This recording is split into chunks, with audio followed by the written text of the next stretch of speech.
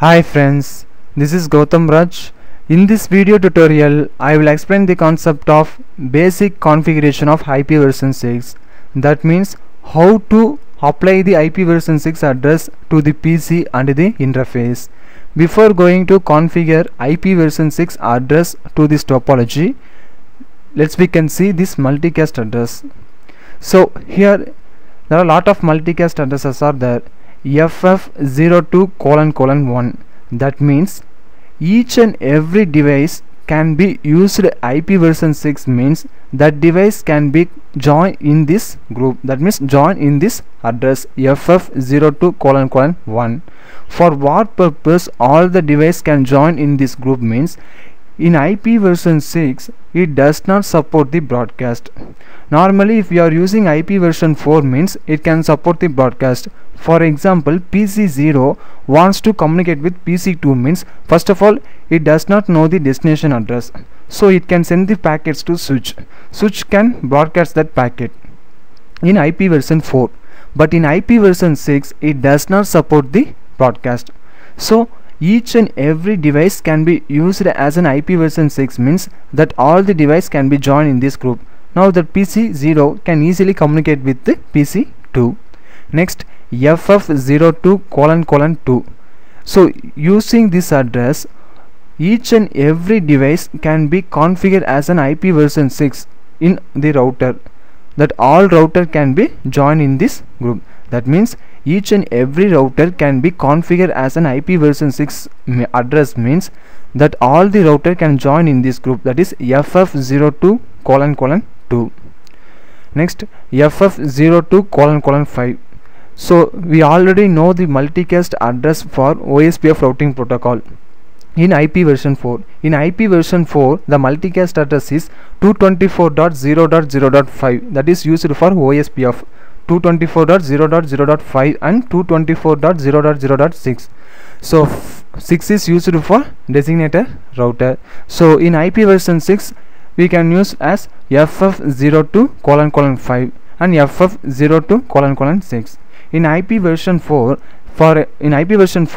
in RIP we can use 224.0.0.9. in IP version 6 we can use FF02::9. in EAGRP we can use FF02. So each and every router can be used as an OSPF routing protocol means all these routers can join in FF02::5. If the router can be configured as an RIP means that router can be joined in this group FF02::9. If the router can be configured as an EAGRP means they can join in this group. So FF indicates multicast, 02 indicates link local and scope. It should not route beyond this network, that is that 02 indicates cannot route to other network. We can configure IP version 6 address to this topology. We can take the IP address, global address 2001:11:222:33:x:/64. So here the global address is 2001:41:42:x:/64. That means IP version 6 is an 128-bit address. It contains 8 groups, each group contains 16 bits.